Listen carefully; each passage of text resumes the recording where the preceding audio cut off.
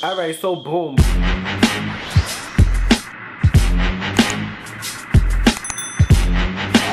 Hey you guys, what's poppin'? Welcome back to my channel, and today's video is gonna be a little more on a serious note. You guys know I love to talk to you guys and have fun, and we have a kiki. I talk to you guys about a bunch of things, but I don't really talk too much about social issues, only because it's a hard world to dive into and to talk about, and it's very scary, especially when people have different opinions of yours, etc, etc.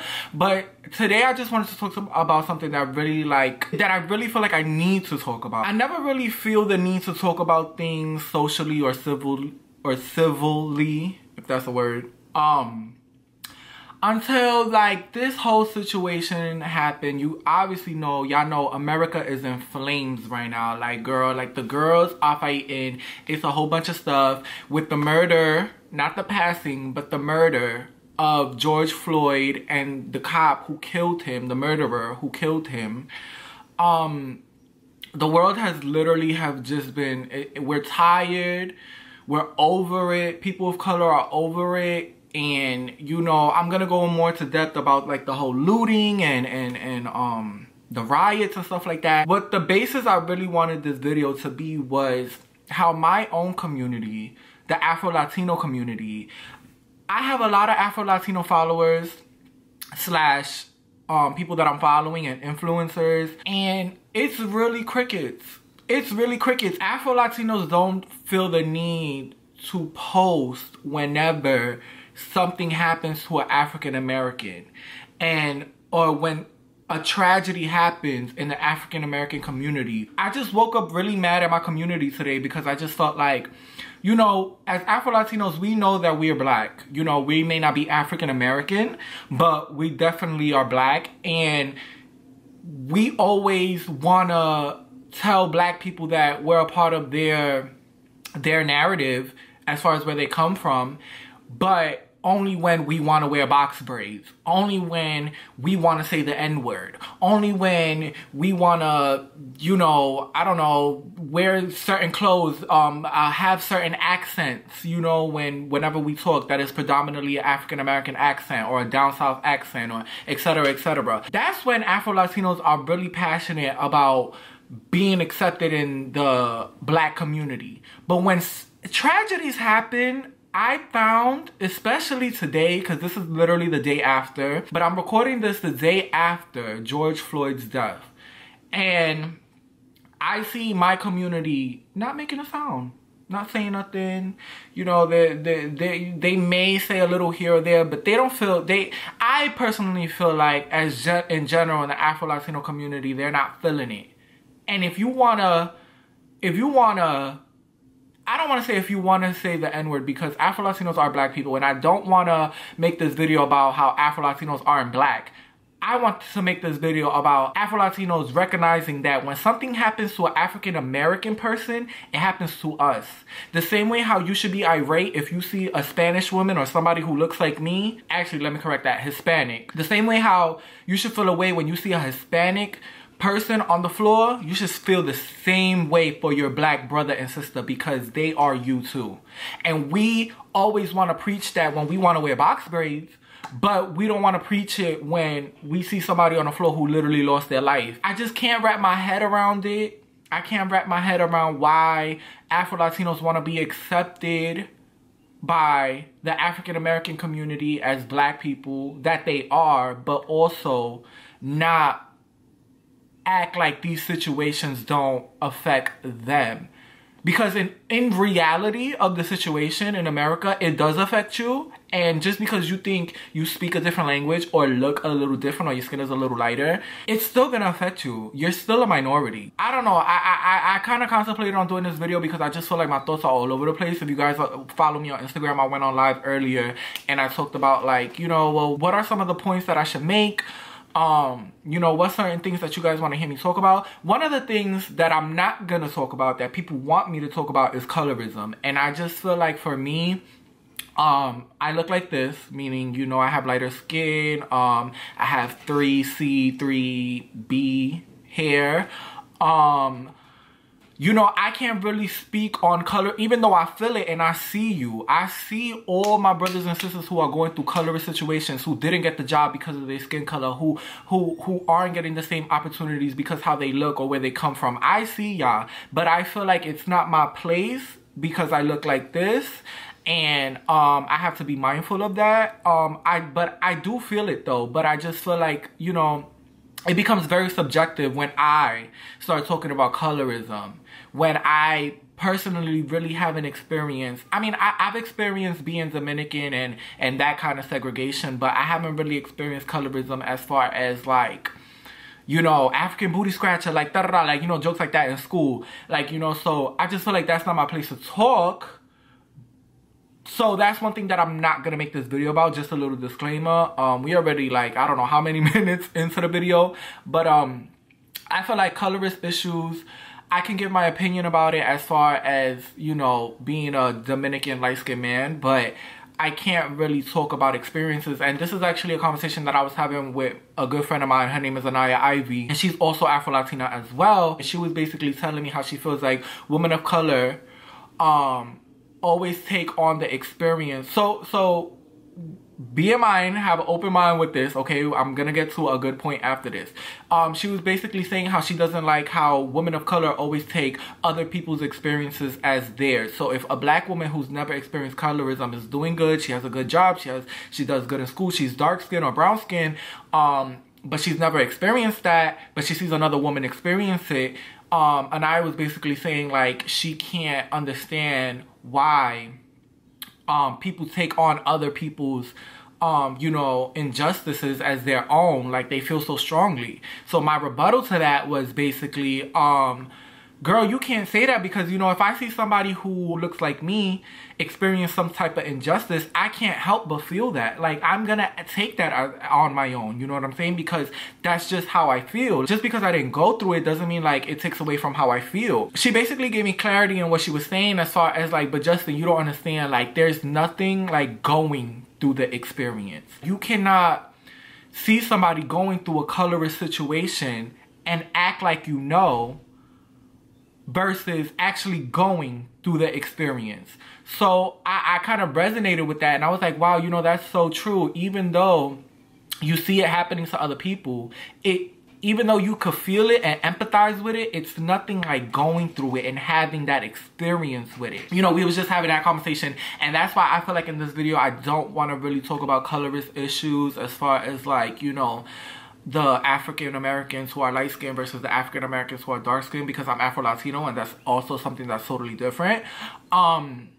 But I do want to talk about how, you know, these celebrities, they love to, and I'm gonna say appreciate again. It's not appropriation because I do know that Hispanic people are black. Santeria, the stuff that, you know, most Spanish people practice as far as like religion and stuff like that, that all comes from the motherland of Africa. We all have, Spanish people have roots to Africa the same way how a Trinidadian has roots to Africa, the same way how a Haitian has roots to Africa. So back to my point is, these celebrities who appreciate these predominantly African American cultures and you know, just ways of life and the way they talk, the way they dress, etc., etc. I feel like it's so disrespectful, so socially irresponsible to not be as passionate as you are when you want to appreciate a culture. The same way how you're passionate about, you know, hairstyles and nails and this and etc., etc., all of that.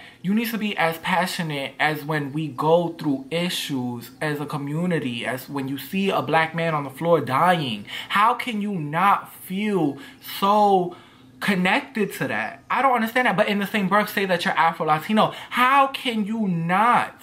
How can you not? I don't understand. Like, maybe because it's a visual, physical thing that you see somebody who doesn't look like you. Maybe it's that. But you need to understand, if you're Afro Latino and you want to claim that you're Afro Latino, you have to understand it in all shades. You need to stand in it in all shades, which means people who might not be Spanish, people who might not be Hispanic, but are African American or black or Caribbean or whatever, they are us. I feel like, you know, a lot of Afro Latinos, they use their Afro Latinoism, I guess, for lack of a better term, for convenience. Like I said, to say the N-word, to wear certain hairstyles, to talk a certain way, to pull out certain content. It's a very convenient thing to be like, oh, well, I'm black too, but I'm not, but I am, but I'm not. And you have to stand in it, in the indifferent, in the good, in the bad. If you're gonna only claim it when it's convenient for you, or when you wanna wear a fucking hairstyle, then bitch, you should get the bashing that you're gonna get on Twitter and etc about appropriating, and then that's when it becomes appropriation. Y'all, please do not mind the ice cream truck. I am so sorry for that. I live in New York, and I don't know why Mr. Frosty is out right now, but just please listen to me. Listen to me. Afro Latinos, we're already a community that people don't understand, and we're trying to, you know, reclaim us, recognizing that we do come from the motherland of Africa. We do have African roots, close African roots, the same way how any other Caribbean country who has predominantly brown-skinned people in it, Dominicans, you know, Haitians, all of that. So we're already a community that's easy to separate because we speak Spanish, or because we have people in our culture, or, you know, we have, you know, people who are Dominican who look like me, and it's easy for people to say, no, but you're white. Oh, no, but you're Spanish. Oh, no, but you're this, you're that. It's already easy for people to make that segregation. But when you do things like ignore the issues that are going on in the black community and appropriate the same community, that makes it even easier for them. So as Afro Latinos, we need to start taking, you know, accountability of us not recognizing social issues in the black community. I'm taking that responsibility right now. I feel like my community is only using it right now for self-gain, and it makes me so upset because we are already so isolated from the black community. Afro Latino influencers, if you're watching this, start speaking up on Black Lives Matter, because Black Lives Matter for you too. You probably have a grandfather who's, I mean, no, but that's the tea though. Like, my father, he's way darker than me. He's a brown skinned man. My mother's like a little lighter than him. She's like darker than me. My mother's more red. I'll show you guys in a video. So, you know, I have brown skinned family members, and it's like, what if that was your grandma? But what, because she don't speak Spanish, you don't feel that? Like, how you don't feel that? Like, you know, what if that was your grandmother on the floor? What if that was your, you know, somebody that you're related to who has brown skin on the floor? That's what I'm saying as far as this aspect of the video. Like, just start speaking up like these issues are yours, because they are. Just because you speak a little different language and you do a little this and a little sauce of this, that doesn't make you exempt, okay? This matters to you too. Another thing I want to talk about is people canceling our allies. So basically, in specifics, what I'm talking about is a very good friend of mine, Tariq Ali. He was basically under heat for, you know, whatever. He said some things on Twitter a couple years ago when he was going through, you know, his own battle and his own discovery of self-love and things like that. And I just want to say, I don't want to make excuses for his tweets, and, you know, that's his issue. You know what I'm saying? He's dealing with that. That's that on that. But I will say, though, in defense to him, is the Tariq I know today is literally cares so much about his community, the things that they go through. He literally feels so passionate about it. And I'm gonna tell y'all a little quick story real quick. I don't know if he's gonna be mad at me for this, but I'm just gonna say this real story real quick. Tariq, I'm sorry if you mad at me, okay, for this story. But, you know,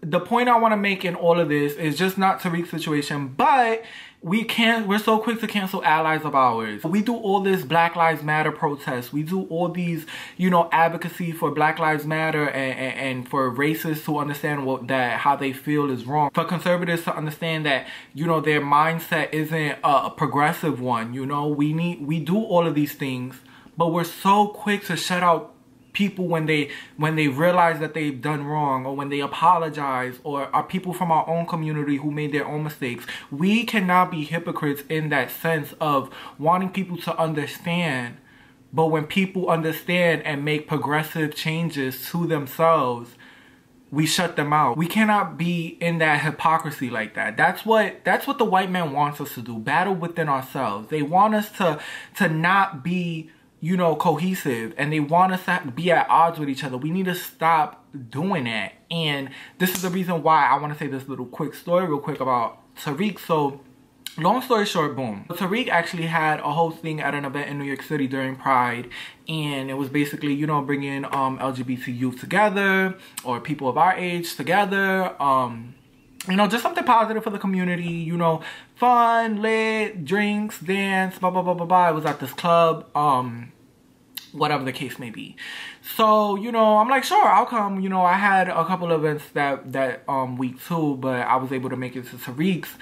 And we go, and, you know, it's really cool. It was like love in the room. Like, we had people coming up to us telling us that they love our videos, you know, gay youth, which I literally appreciate so much because, you know, as you guys know, I get, you know, my own little da-da-da from the gay girls all the time, whatever. But, you know, so it was really cool. It was that on that. Long story short, and I'm really gonna make it a long story short because I actually could go into detail about it. But long story short, a fight breaks out. And that's literally the long story short. Like, these boys jumped this boy. I'm not even gonna go into that. You know, it was a big brawl. And I'm inside, and Tariq is outside, and he comes to me, and he's like, yo, like, da-da-da is fighting, like, blah, blah, blah. I'm like, what? So I run outside. We was just, like, I was confused. I personally was confused. Tariq seen what happened, but I was confused, and I'm like, what is going on? Da-da-da. Supposedly this group of boys jumped this other boy, whatever the case may be. Tariq was so hurt. Y'all don't even understand like how hurt he was. Like, he was like crying, saying that he doesn't understand why the community has to be like this. And y'all know I'm very Brooklyn thorough in those kind of situations. Like, I'm very like, girl, let's go, like we out, like whatever. He was crying, and he's like, but why do I do things for the community? Like, this is what is wrong with the community. Like, our minorities, we always fighting, and then LGBT, like he really felt really hard for his community, to the point that he went up the block and started talking to the boys who jumped the boy. And I'm like, Tariq, let's go, because like, this is not cause not for nothing, like on some New York shit, like people don't care about shit like that. Like, he would have got his shit rocked, or like, you know, or it could have been an argument. It could have got real bad, but he's sitting there trying to play mediator. Like, Tariq is that kind of like fighter where if he feels something is right or wrong, he's gonna try to like make amends. And that's what he really was, a freedom fighter that day. Like, he was just talking to these boys, but why, you gotta understand, no, you can't let people get you out of that character. Literally, and I'm talking about like real nigga shit, like niggas was fighting, and he's like, and he in the middle of it, like low-key being a Karen. I say that for jokes, sis. I say that for jokes. But literally like saying like, no, but you can't do that, but you gotta understand, but da-da-da-da. Like, I get that. You can't let people get you out of character. And I'm like, girl, let's go. Girl is not giving that. Like, you know, it's not giving that.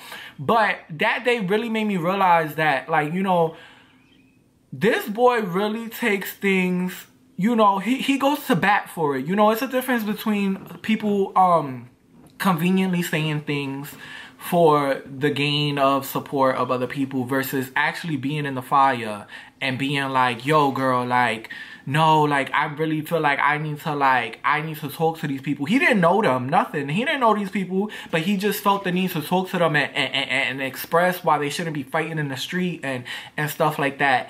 And, you know, that really like, I was really, like, you know, proud of my friend. You know, I was like, oh my God, I love that. Even though I was the one that's like, girl, like, let's go, because I know how shit get ugly real quick.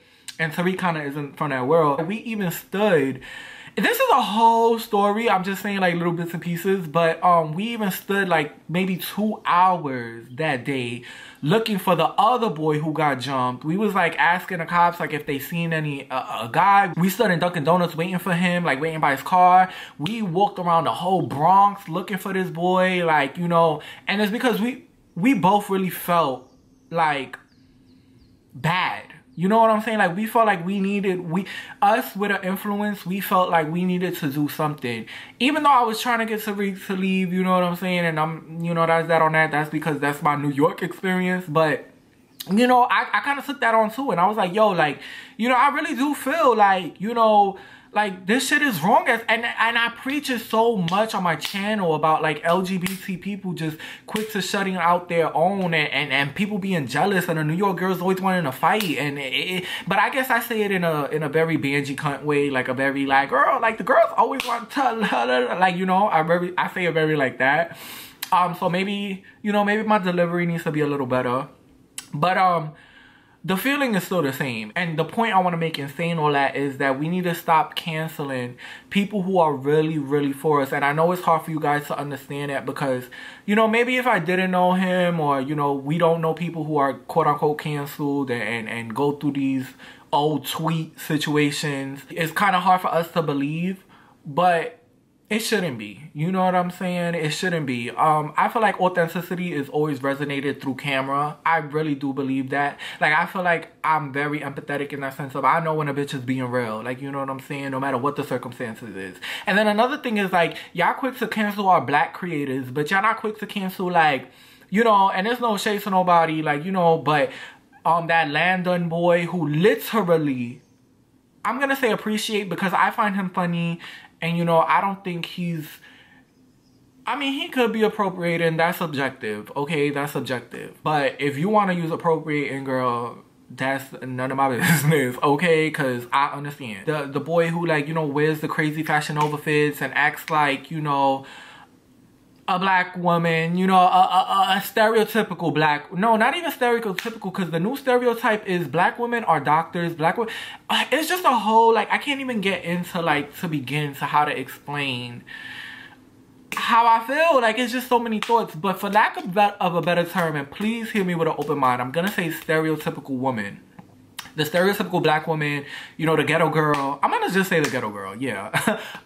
Who acts like the ghetto girl, who's, you know, more than likely black, and, you know, he puts on this accent, he acts like this girl, and he's gotten a bag for it. And, you know, we don't cancel him. We don't say nothing to him when his tweets was brought up, you know? And it's like, why is that? Is that a self-hate thing? Like, do we not want to see our black brothers and sisters win? Or is that like a... I don't know. I don't know what it is. For me, it's a self-hate thing. We don't want to see the next person who looks like us, who comes from the same place as us, who's doing the same things as us, do better than us. And that's only hurting us in the long run. Because the same doors that you may see one person open, you don't know what door that may trickle down to get you in the door. You get what I'm saying? So stop canceling our black creators, people who are for us. We need to stop doing that. We need to start accepting our black brothers and sisters when they're wrong. Our Afro Latino brothers and sisters when they're wrong. We just need to be more with love. Do you see Jewish people fighting in the street? Do you see Jewish people bashing each other online?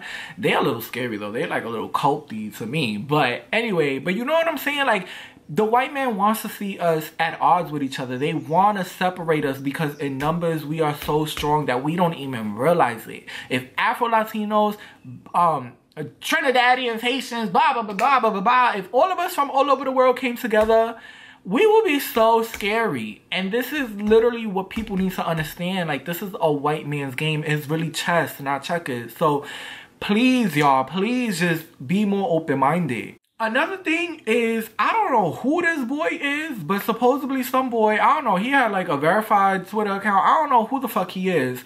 But he, at a time like this, he's talking about, and this goes back to, you know, black people canceling black creators, etc., etc. He's talking about stop putting things on white cops because there's so much black on black crime. 90% of black on black. I don't want to misquote him, so I don't know if he said like a percentage number or whatever, but he basically said that we need to stop acting like, you know, black on black crime isn't a thing. How socially irresponsible that you could get canceled for. For you to be so ignorant in that sense to know that a cop just killed a black man for no reason. To say that we need to stop acting like there's not black on black crime. What are you really trying to say? Are you really trying to say all lives matter? Are you really trying to say that we need to leave white people alone? That as a community that we're the problem? What are you really trying to say in saying that? That's what I want to know. Because that doesn't make sense to me how that correlates with a white man murdering a black man. It's a difference between acknowledging problems in a community. at the right time in the right place. Not when the country is dealing with a white cop who killed a black man. It's not the time for that. It's not the time to talk about that. We don't care about that right now. We need to stand together right now. Not fight. What the fuck was that message for? I don't even get that. Like, I really don't get that. Y'all think if black men in America were killing white men at a rapid pace like we're seeing with police murderings, not police brutality, okay? Regularize saying police murderings, okay? This is what I want y'all to take from my video too. If the tables were turned and black men were known for being murderers to white men, black police officers, do you think for 1 minute a white person would turn around and say, well, you know, the problem with our community is... Are you crazy? Another thing people wanted me to talk about was the riots in Minnesota, and if I feel like that's a valid you know, way to go about getting our point across. And I think so. I think so. I don't think, now I'm not telling people to go out and start bugging out, you know what I'm saying? But people are tired of losing their fellow brothers and sisters. Target will be alright, okay? If a Target burning down and people stealing from a Target offends you more than a white murderer cop killing a black innocent man on the floor, you have issues, okay? You literally have issues. You have your priorities fucked up, because it makes no sense on how a black man died, a human being died by a cop, a white murderer. And y'all mad? Y'all want to talk about, the media wants to talk about people rioting in Target and them stealing from the Target. Now, should they have burned it down? I don't know. The girls was bugging. You know what I'm saying? I don't know about that. But but it's okay. It's okay, because at the end of the day, like, that soul that was lost could never come back. You know what I mean? Like, and that's what really should upset people more. You don't want riots? Stop killing black people.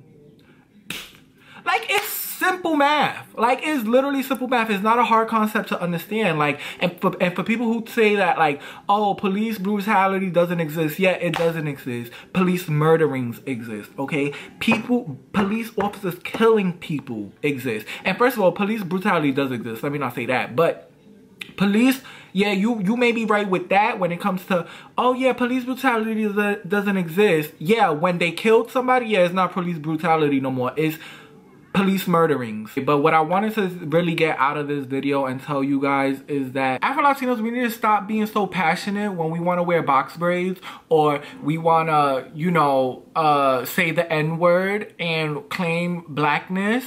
We need to start claiming blackness in times like this, when we see an African-American man on the floor being killed and murdered by a white cop. This is when it really matters for your voice to be heard and understood. And if you're not doing that, then please stop claiming Afro-Latino just for convenience, okay? This is why the African-American community doesn't accept us, because we only claim it for convenience. And as an Afro-Latino myself, it upsets me that my own community is quiet right now. Nobody's saying anything. Nobody's really feeling as passionate as they are. But when they want to use the N-word, they have this whole forum, this whole list of reasons why they are black. Where is that same energy when we need it the most? Not when you want to do something for convenience, but when it's inconvenient, you also need to claim it as well. And I really hope you guys enjoyed this video. Let me know what you guys thought in the comments. And I love you, I love us, and this we will overcome. And I'll see you guys in my next video. Thanks for watching. Bye.